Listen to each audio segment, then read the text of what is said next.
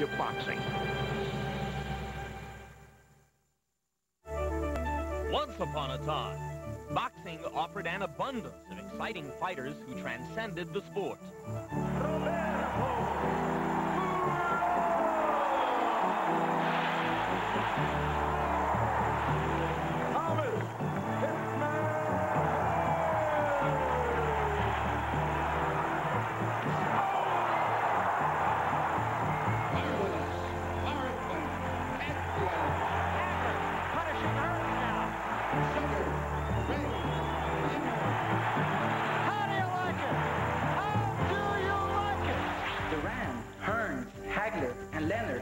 Those guys were something else. But now there's two new kids on the block, guaranteed to be just as exciting. Yeah, this show was really happy.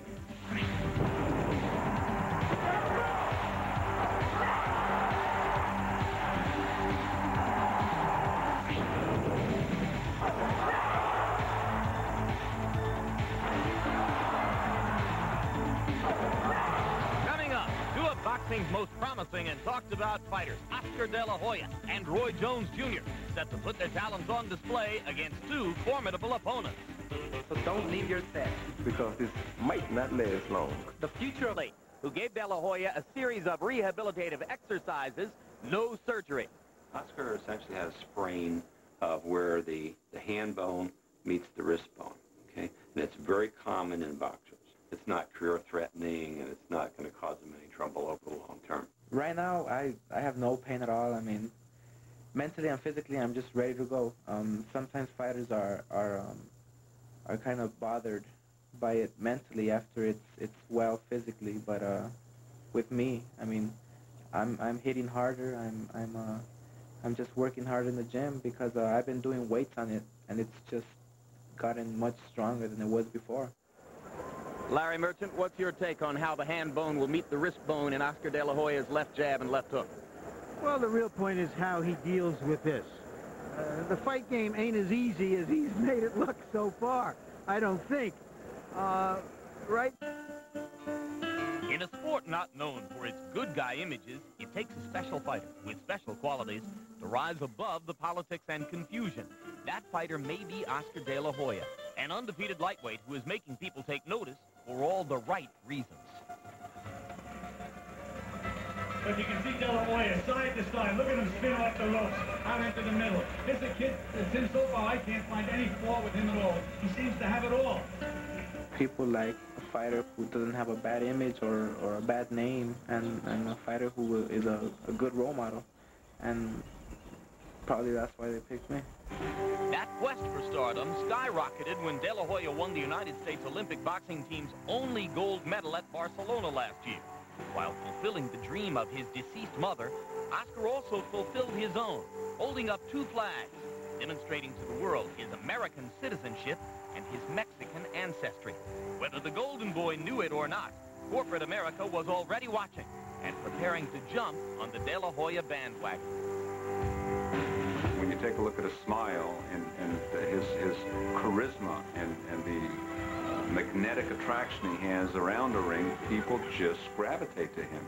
And that gives us a marketing opportunity that we think might be very, very useful and potentially explosive for all of us, including him. What makes De La Hoya's rise to celebrity even more amazing is that he's had only 8 professional bouts, participating in a sport advertisers usually shy away from. He becomes the first Hispanic fighter to cross the one barrier that hindered even the public careers of Roberto Duran, Hector Camacho, and Julio Cesar Chavez. It's probably because they didn't speak English pretty well. You have to have that charisma, I guess, where people always talk about charisma. I don't even know what it is, but you have to have charisma. The charisma. Sugar Ray had it. Muhammad Ali had it. But, I mean, again, they didn't know how to speak Spanish, so, I mean, I guess that advantage that I have is speaking Spanish and English. Especialmente cuando me dan todos estos consejos de boxeo. Y son gratis. Bueno. No ves mucho tus hombros. Y pégale más al cuerpo. Suscríbase al servicio Llámame de MCI hoy mismo. Put education first, and please stay away from drugs and gang violence. From his dad's Monte Carlo to his brother's Camaro to Oscar's Corvette. When you have a dream, anything's possible. Aside from MCI and Chevrolet, De La Hoya signed a multi-year, six-figure deal with Champion Footwear. It's even designed and created its first set of boxing shoes just for Oscar. But his biggest endorsement to date is with Bum Equipment. As part of a long-term six-figure deal, De La Hoya's face will be seen on over 30,000 billboards across the country this fall, promoting the company's apparel. Bum's also designed the new ring wardrobe for De La Hoya's corner tonight. And come September, he'll have his own clothing line with his official logo and signature. We're going to have sweatpants and jeans and things like that, so it's really going to be a clothesline that I guess college kids and you know, high school kids and even grown-ups can use. So everybody's going to hopefully be happy with it and buy the merchandise.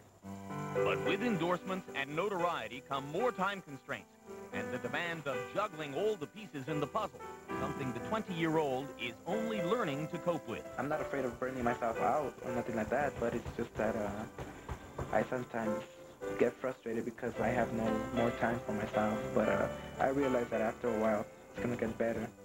There's no question Oscar De La Hoya is a heavyweight outside the ring. Boxing now waits to see if he can live up to all these expectations with his fists.